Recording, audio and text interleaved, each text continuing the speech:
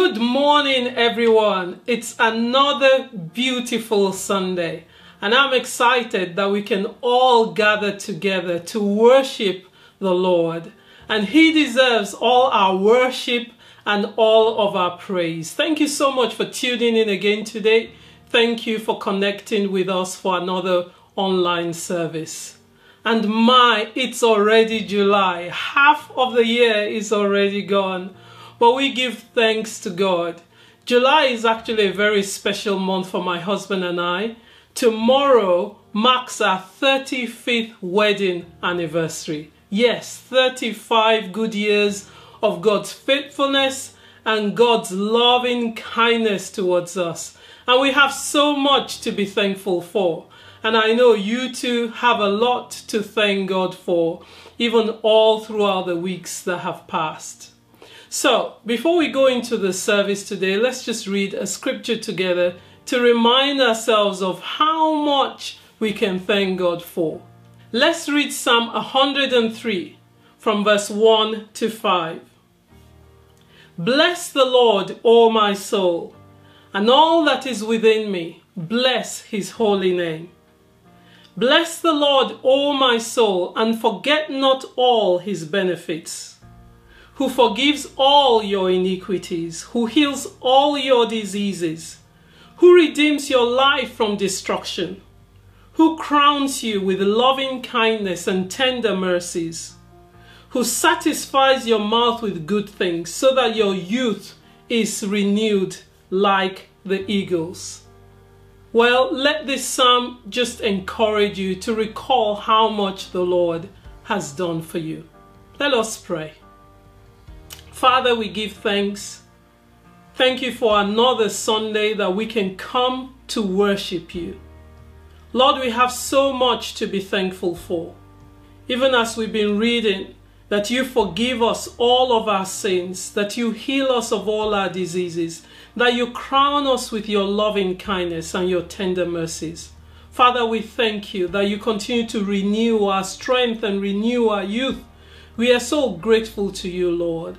And we come today and enter into your presence with a grateful heart, with thanksgiving in our heart for all that you have done for us over the last 6 months and for all that you will do for us for the next 6 months. And Lord, we commit the rest of this service into your able hands. We ask that you bless us.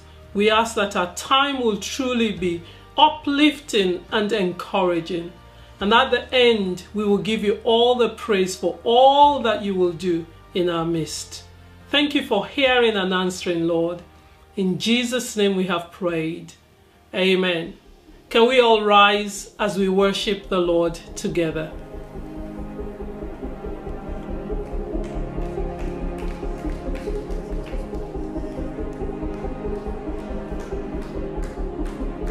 The atmosphere is changing now,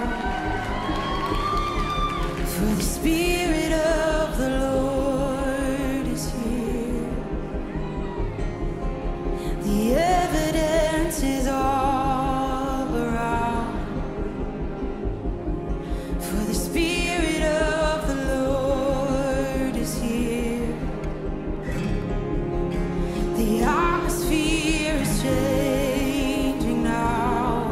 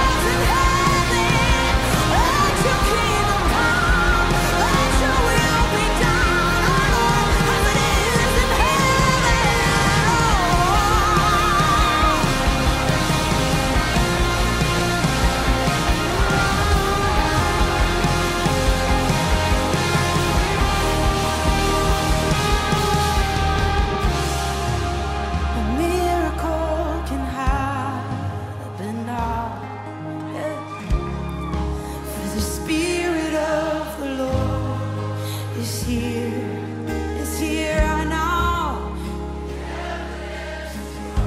He's here right now.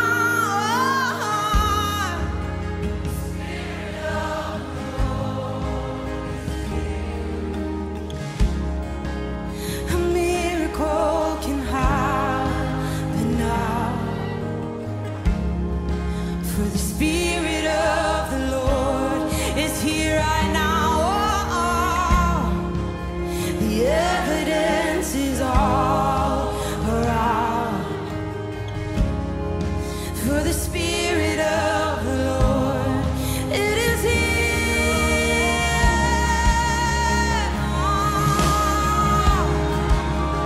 Spirit of heaven, Spirit of heaven, fall down us. Come on, just begin to call upon the name of Jesus. We're here to encounter your love, encounter your presence. This is my desire. This is my desire. Lord, we just thank you for that time of praise and of worship, Lord. We thank you, Lord, because truly it is a privilege to be in your presence and to sing to you and to worship you and to adore you, Lord. You are worthy of all of it. Lord, we just thank you for this service. We thank you for everybody tuning in today, Lord. We pray that it will be an impactful and a great service going forward, that every life and every heart will be touched, Lord, that is tuned in this morning. For in Jesus' mighty name I pray. Amen. Well, good morning, church, and I hope that you enjoy that time of praise and of worship. I know I always really enjoy the online worship that we get every single Sunday. So, church, we are officially in the second half of 2020. Wow, what a year it has been, right? Definitely one to go down in the history books. Well, I hope that you have been enjoying recently the further easing of the lockdown, that you've been able to spend time with friends and with family that you haven't been able to see in a very long time, and a few more groups. I know a few of us haven't been seeing loads of people, but a few key people, and it's been really good to have that intentional time together. Well, just before we go ahead with the rest of the service, I just wanted to share a couple of thoughts with you, some things I've been thinking about recently. So a couple of Wednesdays ago, Pastor Shola spoke on pleasing God with our thoughts. How many of us know how difficult sometimes that can be and how easy it is to have negative thoughts? And that's something that, to be honest with you, I have been battling with the last kind of couple of weeks. You know, thoughts of not being good enough, or thoughts that of just not being worthy enough, or thoughts that you're not doing enough, and that, you know, there's so many other great people out there, and just kind of viewing yourself in a negative way. And how many of us know that that's so easy to think about yourself? But just hearing that word, I was encouraged that those negative thoughts should not take place in my heart and or seep in or stay there for too long, and that we have power as Christians to overcome thoughts that are negative that come our way, untrue thoughts that come our way, and that actually as Christians we have the power, that God has given us the power to repel those thoughts. And that's what I've been doing more intentionally over the last couple of weeks since hearing that word, and I want to encourage you to do the same. And one of the scriptures that she shared that was really key, that really stuck with me, was 2 Corinthians 10 verse 5, and I'm just going to read it from the Passion Translation. It says, "We can demolish every deceptive fantasy that opposes God." I'm going to stop right there just because it's so powerful. It's saying we can demolish deceptive thoughts. Deceptive thoughts are thoughts that are not true, that are not godly, that are not honest, that are not pure. They're deceptive. They're put there to deceive us and to stop us. But we can repel against those things. It goes on to say, "and break through every arrogant attitude that is raised up in defiance of the true knowledge of God. We capture, like prisoners of war, every thought and insist that it bow in obedience to the Anointed One." That is so powerful. When I read it again and again and again, I thought to myself, I actually just started picturing myself capturing those thoughts, those negative thoughts, those thoughts that want to stop us from going forward. And imagine yourself literally imprisoning those thoughts and capturing them and pulling them down, because they have no power over us. And the more that we do that, the better and the stronger that we will become. So I hope that you will join me in repelling every negative thought that tries to come your way for the rest of this year, and that you will stand true to what God says about you and what his word says about you. And his word is so amazing, because even though negative thoughts will always try and come, we always have his word to repel against it and to believe in the truth of his word. So I hope that encourages you. And with that said, why don't we all welcome our pastor for today, Pastor Tony.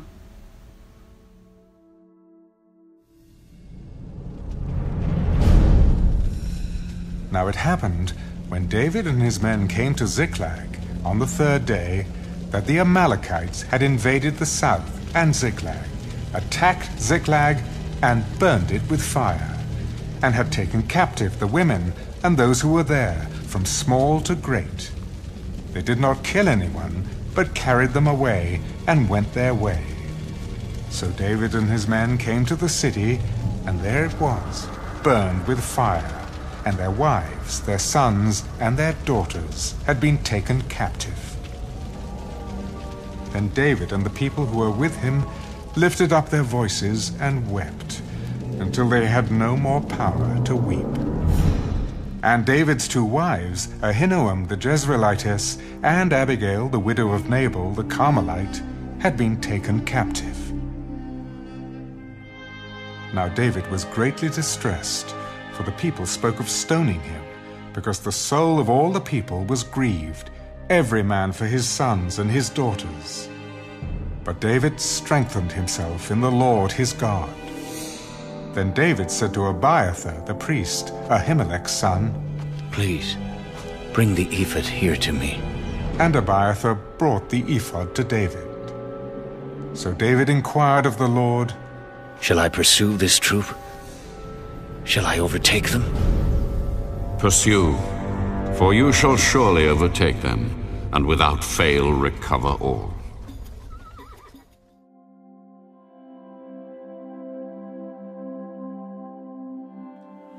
Well, hello church. Thank you so much again for joining us again today, and I hope you've had a really pleasant week. Can you believe it? We're in another month. We're in the month of July, and this month we have a different theme. Our theme for this month is It's Time to Advance. Amen? It's time to what? It's time to advance. You know, many of us have been stuck at home, and it's time to advance. If you've heard me teach over the last few years, you will know that I love Bible stories. And I love Bible stories for two reasons. The first reason is that there is a story in the Bible for every situation that you will ever face. It doesn't matter whether that situation is financial, it doesn't matter if it's relational, if it's emotional, it doesn't matter if it's spiritual, it doesn't matter if it's your career or if it's about your children. There is a story in the Bible for everything you will ever face. But another reason why I love stories in the Bible is because God has hidden gems of divine wisdom in every story for us to find. Let me say that again. God has hidden gems of divine wisdom in every story for us to find. And you know, our story today is no different. So what I want us to do is just prepare our hearts. I want us to pray and prepare our hearts and allow God to use this story to bless us tremendously today. So let's pray. Precious Father, we want to thank you again for your love and your kindness and your goodness towards us. We thank you for another opportunity to feed at your table, and we approach you today with a humble heart, and we ask that you will open our eyes and open our hearts to see marvelous things from your word today. Anoint me to speak words that are clear, anoint me to speak words that are accurate and anointed to minister to the needs of your people today. And we pray that after we have heard your word today, we will all be encouraged, and we will all be strengthened in our faith and in our relationship with you. Thank you for hearing our prayers, for it is in Jesus' name we prayed. And God's people said, amen and amen. Praise God. Now, the topic of what I want to share with you today is how to bounce back from life's setbacks. How to what? How to bounce back from life's setbacks. You know, life is full of ups and downs. You know, if you're alive today, you will experience tragedy at some point in life. It may not be in your life, but somebody close to you. If you're alive, you will experience setbacks. You will experience disappointment sometimes. Sometimes you will lose stuff. Sometimes you even lose loved ones. It is unavoidable. That's the world that we live in. And the reason that that's the case is because we live in a broken world. Things don't always work as planned. And you know, Satan, the Bible calls him the God of this world. He's the wicked God of this world. And the Bible tells us that he comes to steal, to kill, and to destroy. So that's the reason why we always face some of these challenges that we see in life. And you know, the reason why that keeps on happening is because that's the price that we pay for rejecting God. That's the price that we pay for kicking God out of our lives and kicking God out of our nation and kicking God out of our schools. That's the price that we pay. But the good news is what the Bible tells us in Psalm 34, verse 19. It says this, many are the afflictions of the righteous, but the Lord delivers him out of them all. Let me say that again. Many are the afflictions of the righteous, but the Lord delivers him out of them all. You know what that means? That means don't necessarily expect less afflictions. Rather, expect more deliverances.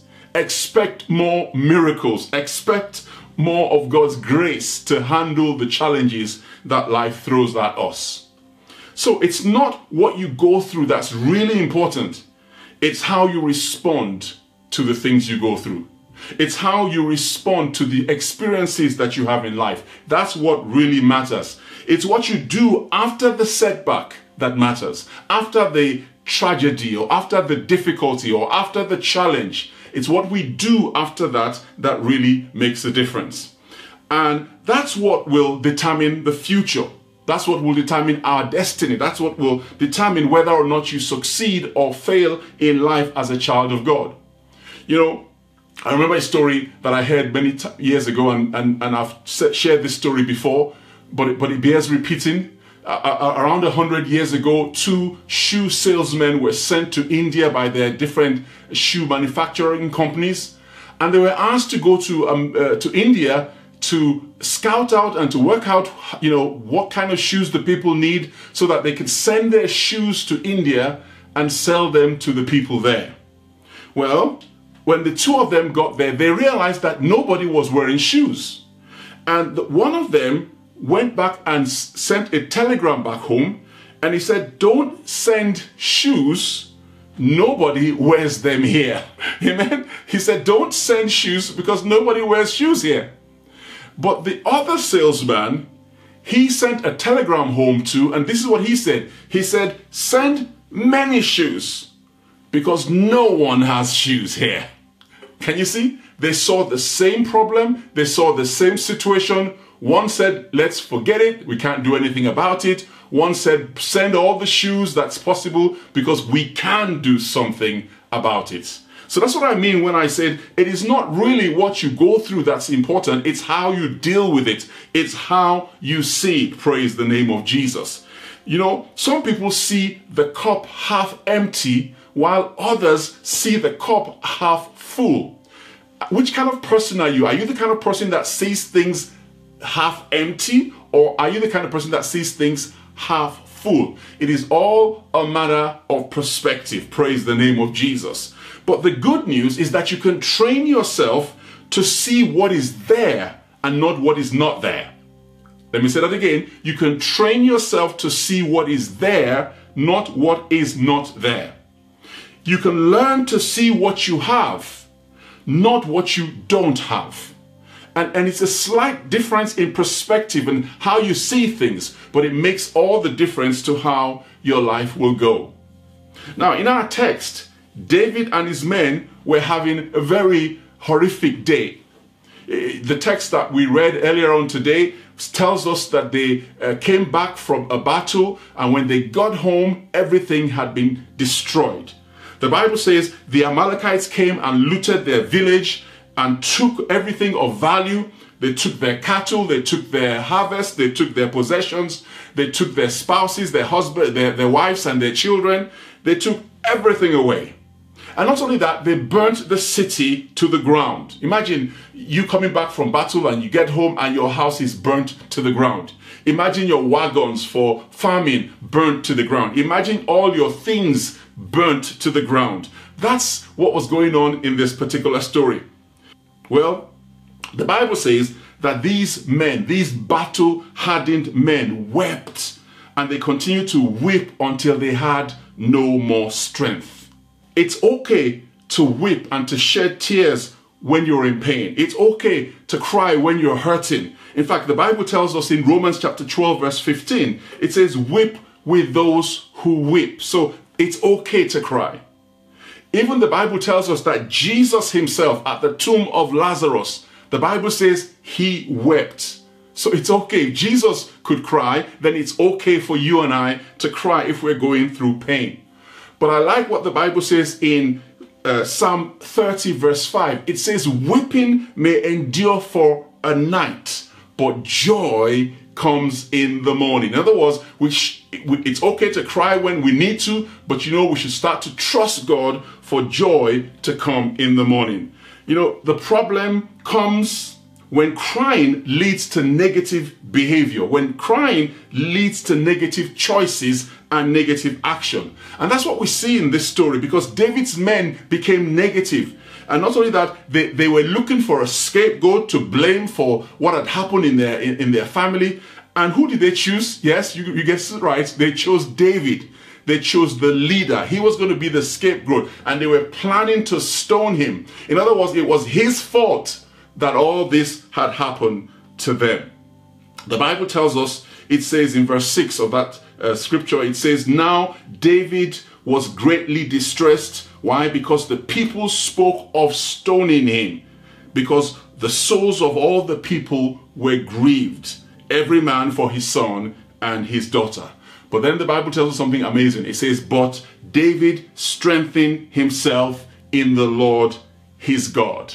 Ladies and gentlemen, you see, when life is tough, don't be tempted to throw stones. Don't be tempted to pull other people down.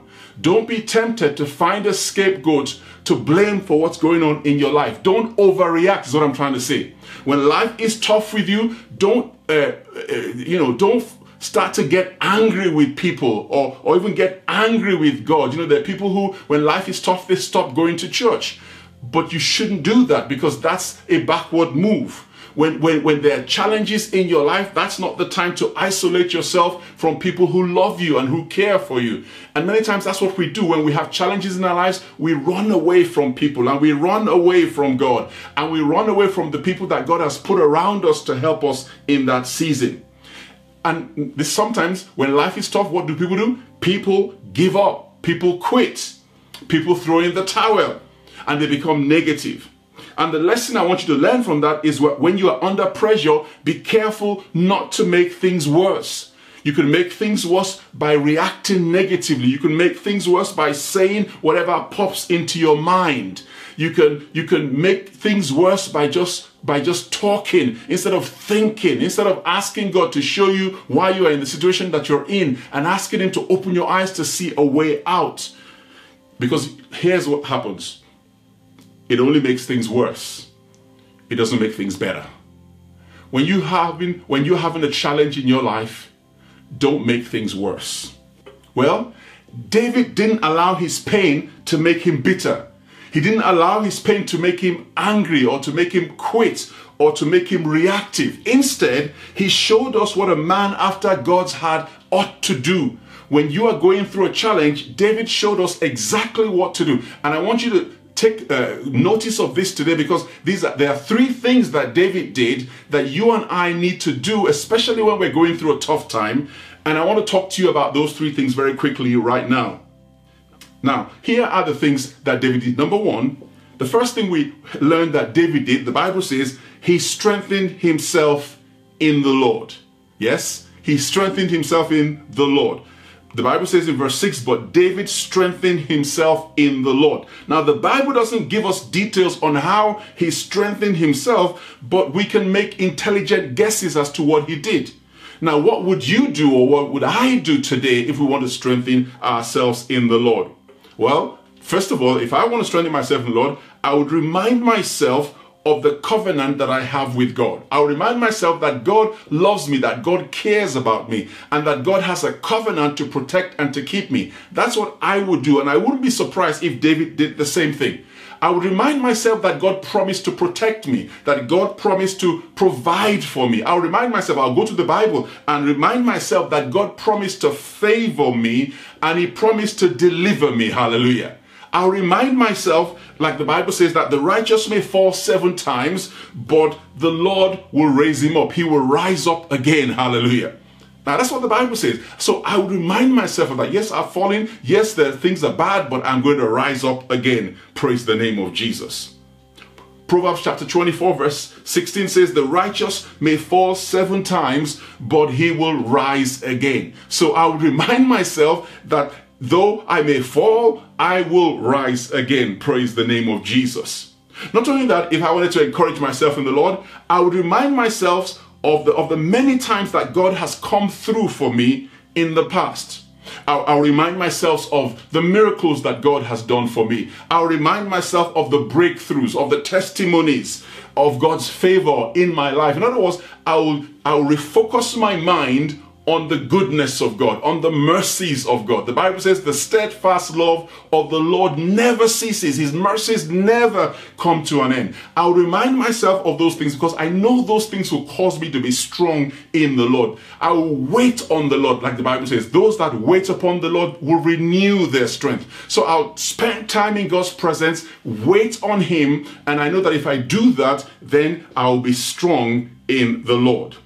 Well, I believe that's what David did too. David ran to God. He didn't run away from God. He didn't blame people. He ran to God. He understood that he had a better chance of dealing with setbacks if he had God on his side. Praise the name of Jesus. You know, that's why Isaiah chapter 40 verse 31 says, but those that wait upon the Lord, they shall renew their strength. I think he waited on God. He took time to wait on God, and I believe that's why God strengthened him. So, number one, David strengthened himself in the Lord. And when you are going through challenges in life, you too can strengthen yourself in the Lord. Hallelujah. Secondly, the Bible tells us that he changed his focus.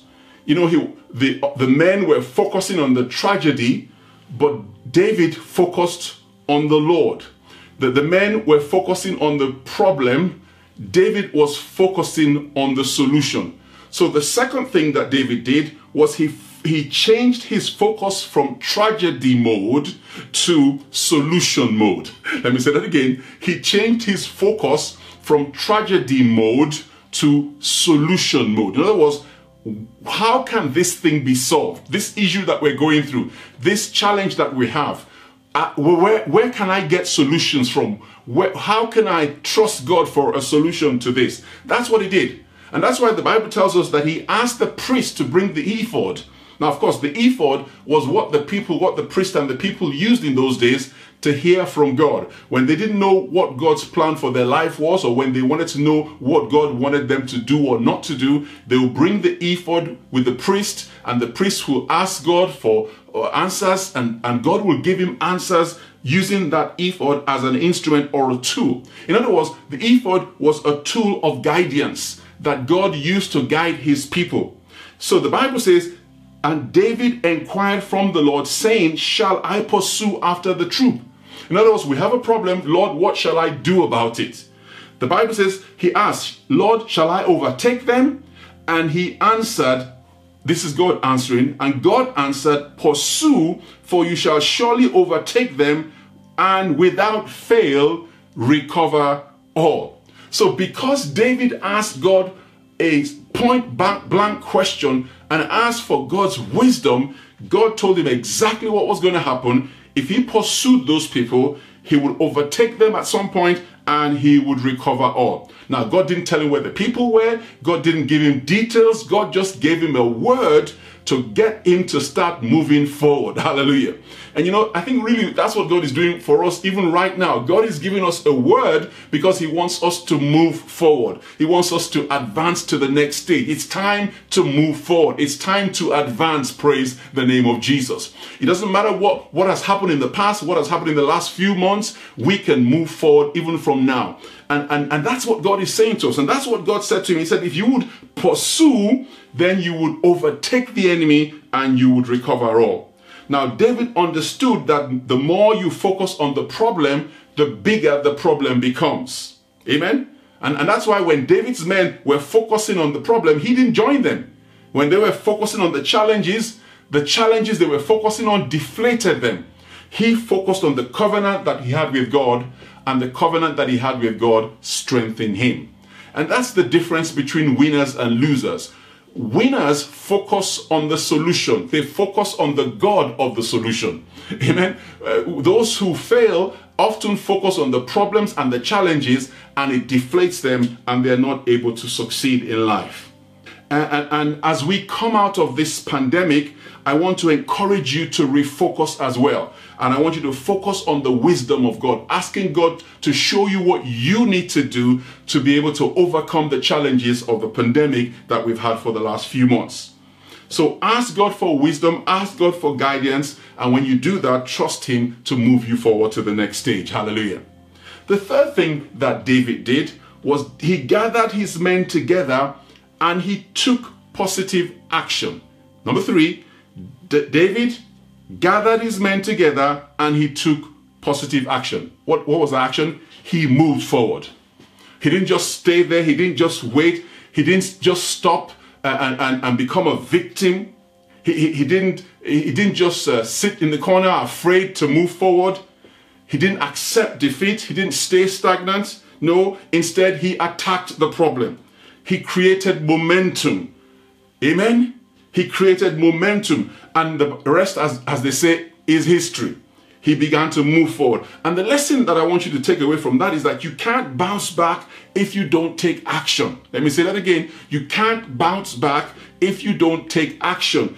If you don't get in the race, if you don't start moving forward, then nothing is going to happen. Hallelujah. You can't do that.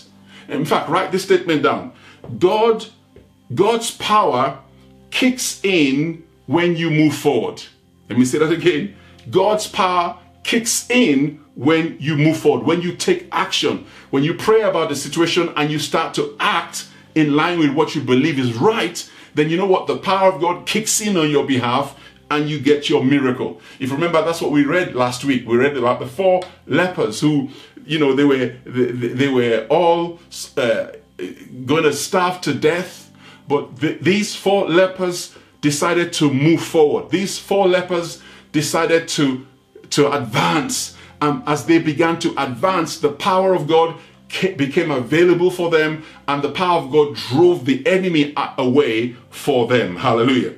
Well, the same thing would happen to us if we would start to move forward, if we would start to advance in the next few days and weeks. God will move the enemy out of the way, and the promise that God gave us at the beginning of this year will still come to pass for you and me in the name of Jesus. Hallelujah.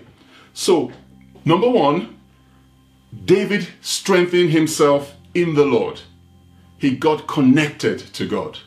Number 2, David changed his focus. His men focused on the tragedy and it deflated them, but he focused on his covenant with God and it strengthened him. And number 3, David took action to improve the situation he was in. He didn't sit there idle, he began to move forward. And I want to encourage us not to sit idle, but to keep on moving forward. Hallelujah. And of course, the result we got is that God restored everything he thought he had lost and much more. Let me read what the Bible says in verse 18 of 1 Samuel chapter 30. It says, "So David recovered all that the Amalekites had carried away, and David rescued his 2 wives, and nothing of theirs was lacking, either small or great, sons or daughters, spoil or anything which they had taken from them." And then it says, David recovered all. Hallelujah. I want to prophesy to someone watching me today that before the end of this year, you would recover anything the enemy has stolen from you in the name of Jesus. And not just what he has stolen from you, but much more than he has stolen from you is what you will recover before the year runs out in the name of Jesus. Hallelujah. Hallelujah. That's a prophecy. Take that right now and run with it. And they returned home with a lot more than the enemy took away from them. Isn't that amazing? They went out without anything and they came back with much more than the enemy had stolen from them. As we come out of this coronavirus pandemic, the question I want to end with today is simply this: how can we strengthen ourselves in the Lord? And how can we focus on solutions instead of focusing on the problems? How can we focus on the promises of God to bless us, to cause us to be fruitful instead of the challenges of the virus that we've had for the last few months? How can we do those things? How can we bounce back? How can we recover all that has been lost? Amen? As an individual, whether you've lost some time, whether you've lost some productivity, whether it's been your job situation that's lost, or some resources that you were hoping to get by now that has not come, is not there anymore, or maybe some finances, or some maybe it's even your confidence. Whatever it is that you've lost, the question is, how can we recover that? Because the Bible says we can recover all. The prophecy that God gave David was that he can recover all. And that's the prophecy that I'm sharing with you today. You too can recover all in the name of Jesus. And how can we recover all that we've lost as a church? You know, we've not met for a few months now, and that has meant that there are some things that we would have hoped to get by now that we haven't got yet. But all of that, I have this confidence in God that we will recover all before the year runs out in the name of Jesus. Hallelujah. Well, let me offer you some suggestions today. If we're going to recover all, number one, we must start by strengthening ourselves in the Lord. And the question is, how do we do that? How can we strengthen ourselves in the Lord? Well, we can do that by going back to God's promises. What did God say to us at the beginning of the year? Well, let's go back to that promise. For those of you who were there, you remember that God spoke to us clearly that this was going to be a remarkable year of fruitfulness. Well, let's go back to that promise and say, Lord, how can this year still be a remarkable year of fruitfulness? And God will begin to show us how, because it's very, very possible. Amen. In fact, let me say it this way. The promise of God still stands. Amen. I love that song that says the promise still stands. Well, that's what I want to say to you. The promise of God still stands. The promise of God doesn't change because circumstances change. The promise of God does not depend on the economy. It doesn't depend on the government. It doesn't depend on anybody. It depends on the word of the Lord, and you and I believe in what God says. That's all it depends on. So the promise still stands because God can be trusted. The Bible says that heaven and earth can pass away, but not one jot of God's word will go unfulfilled. Amen. Another thing we need to do to strengthen ourselves in the Lord is to remind ourselves of the faithfulness of God. All through the challenges that we've had, God has been faithful to us. You've been well. Even if you were sick, you've recovered. That is God's faithfulness. Amen. So remind yourself of the faithfulness of God. Remind yourself of the past testimonies of God protecting you, of God providing for you, of God making a way when it looked like there was no way. To strengthen ourselves in the Lord, we also need to surround ourselves with people of faith, people that are positive, people that God can use to encourage us, people that are spiritual. That's what you need to do. You have to create time for that. And as you do that, you will find yourself being strengthened again in the word of the Lord. And as you get strengthened, the faith and the confidence and the boldness to keep on moving forward will suddenly come to you because you are strengthening yourself in the Lord. Also, you can refocus this year by doing 3 things. Let me tell you what they are. Number 1, I want to encourage you to revisit the goals that you set at the beginning of the year. I know some of us have set our goals and we just left those sheets of paper and we just thrown them away because of what has happened. But I want to challenge you and encourage you to go and pick up those sheets again and to look at those sheets again, to look at the goals that you set this year for yourself, to sit down and to find solutions. Discipline yourself to sit down and to find solutions to how you can still achieve those goals. You see, because if God restored everything that David lost, he can restore everything that you think you may have lost. So revisit the goals that you set at the beginning of this year and force yourself to sit down and find solutions to how you can achieve those goals. Another thing I'm going to encourage you to do is to ruthlessly cut out all time wasters from your life. See, we've got 6 more months to go for this year to run out, but in those 6 months we can do twice as much as we would normally do if we will put aside time wasters. Whatever time wasters may be in your life, I want to challenge you to get rid of them. Ruthlessly cut them out until you catch up on lost time. Amen? Until you catch up on lost time. And that means for some of us, it means you must minimize your TV watching. It means you can't watch Netflix all day long anymore. It means that you're going to have to put a bit of your time into something that's going to be productive instead of just sitting down on social media talking to friends. You've got to put some of those time wasters aside and press in to finishing the things that you need to finish before the end of this year. Now, it will take discipline. It will take discipline, but you have the discipline because Christ lives on the inside of you in the name of Jesus. Amen? And the third thing I want to say very quickly is discipline yourself to work on your goals every day. Discipline yourself to what? To work on your goals every day until you can say you're up to date, until you can say that everything you wanted to accomplish this year is done. Discipline yourself. Create extra time. Don't just sit down and waste time. No, say I'm going to work on my goals today. I have a goal to write a book and to finish a book that book has been taking me forever.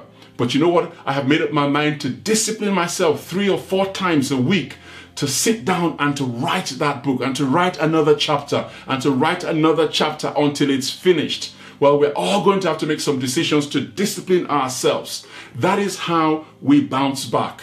That is how we strengthen ourselves in the Lord. That is how the things that God promised us, we enforce them to happen for us in the name of Jesus. And that is how you can start to bounce back from today and see God restoring everything the enemy has tried to steal from you. So I hope you will arise and take action. I hope you will do something based on the word that you've received. Because you see, until you do something about it, nothing is going to happen. Let me say that again. Until you do something about it, nothing is going to happen. Until you decide to move forward, you will stay in the same place. Until you decide to advance, you will stay in the same place of stagnation. But that is not your portion. Amen? It is not your portion in Jesus' name. So I'm going to encourage us to respond to God in prayer right now and ask the Lord to help us with these things. Let us pray. I want you to take a minute to express your gratitude to God for His word, that He brings us a word every day, every week, that helps us to make progress. Thank Him for the wisdom that comes from His word. Thank Him for the instruction that He continues to give us. Praise God. And thank Him for the solutions to our challenges that we see in His word on a daily basis. Now ask God to strengthen you. Ask Him to change your focus. Ask Him to help you to see that His ways are higher than your ways. And ask Him to help you take action. Positive, proactive action. Bold action. Praise God. Ask Him to help you to take that action. In Jesus' name. Father, we thank you again for your kindness and your goodness. We thank you so much for your express word that you speak to us. We thank you for the wisdom that comes from your word. And we thank you for your instructions and for even the solutions that you give us to the challenges that we have in life. Lord, we ask you to help strengthen us and help to teach us how to strengthen ourselves in you.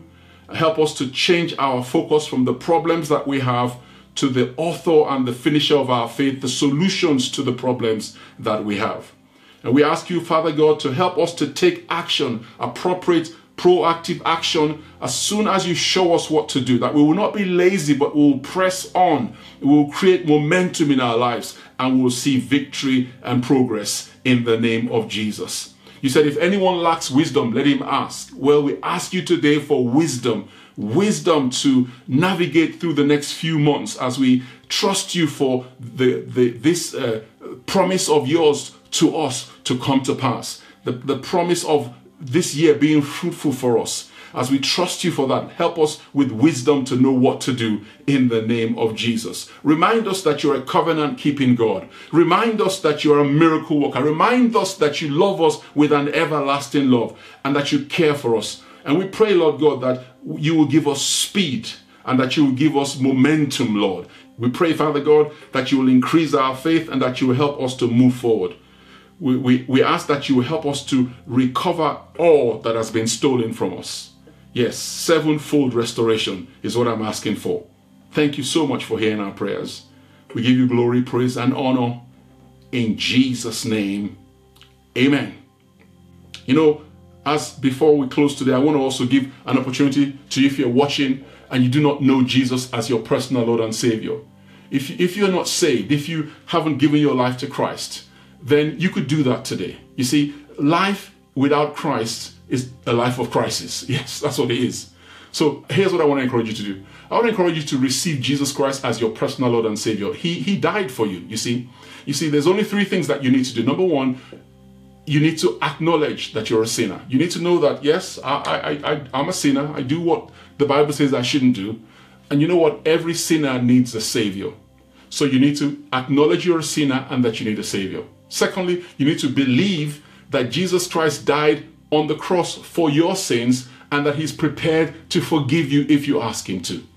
So that's the second thing you need to do. But the third thing you need to do is you need to confess your sins to him and confess him to be your Lord and Savior. Ask him to be your Lord and Savior and invite him into your life. If you will do that, then you will become a child of God. And when you become a child of God, you start to function at a different level. And the things we're talking about here becomes easy for you to understand because you will have God's Spirit helping you to understand it. So if you'd like to do that, why don't you say this prayer with me very quickly? Just put your hands on your heart, bow your head, and ask God to forgive you. Say, Heavenly Father, I want to receive you into my heart today as my Lord and Savior. I acknowledge that I'm a sinner and that I need a Savior. And I believe that you died on the cross to pay the price for my sins. I confess them all to you right now, and I ask you to forgive me of my sins and to save me today. Thank you for saving me. I receive your salvation, and I thank you for it in Jesus' name. Amen. Father, I want to thank you for anyone who has prayed that prayer right now. I commit them into your care. I pray that you'll continue to touch their heart and that you will continue to reveal yourself to them. Give them the boldness to go to someone and tell them what they have done, and send them someone who will help them along the way so that they will continue to grow in their faith as children of God. Thank you so much for hearing our prayers. In Jesus' name, amen. Amen. Hallelujah. Well, if you pray that prayer and you really meant it, I want you to share it with someone. Find someone that you can share it with. Or if you want to, you can email us and let us know what you've done. And we'll try and send you some material to help you along the way in your faith. I just want to say thank you, everybody, again for listening in. Hope you were blessed. And I'll see you next time.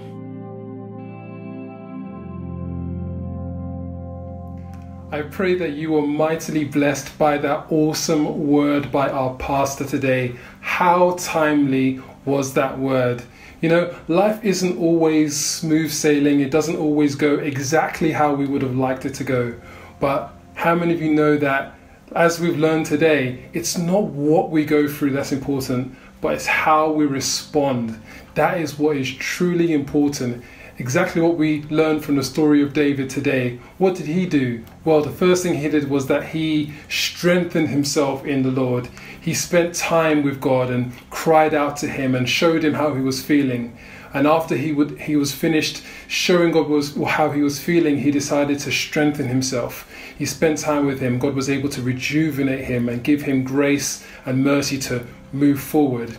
The second thing was that he had to take his focus away from the issues at hand. And that's what we need to do as well. Sometimes after we've spent so much time looking at the problem that we're facing, let's take our focus away from that and look to the one who is going to help us bring a solution. Let's look to the one who can change and turn our situation around.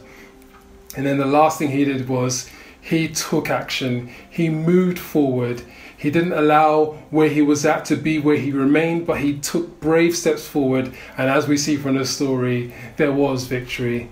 So we thank God for what we've learned today. And I hope that every single one of you has taken something amazing that you can apply to your life. Well, now is the time to bring our tithes and our offerings. As always, thank you so much, church, for your continued generosity during these unprecedented times. I know the Lord will continue to bless every single one of us as we continue to support the church and give our tithes and offerings just as we normally would. And I want to read a quick scripture from Galatians 6 verse 9. It says, "And let us not grow weary doing good, for in due season we will reap." Amen. If we do not give up. And I truly believe that. Let us not grow weary of doing good. Let us not grow weary of giving to the church as well. I know it feels very different to give remotely, but let us still connect our faith to our offering the same way we would when we're filling out our envelopes at church and we're raising our offering envelopes and trusting God that He will bless that seed. We can do exactly the same online. So let us not grow weary of doing this. Let's continue to give faithfully as many of you have been doing already. And let's pray that God will bless His offering today. Okay, well, that's it. That is the end of the service. Thank you so much for joining us. And don't forget that we meet on Wednesdays as well at 7:30 here online, 7:30 p.m. And we're going to be sharing the word on Wednesday and of course on Sunday as well next week for our online service at 11 a.m. sharp. Well, that's it. Let us share the grace together in fellowship. May the grace of our Lord Jesus Christ, the love of God, and the sweet fellowship of the Holy Spirit be with us now and forevermore.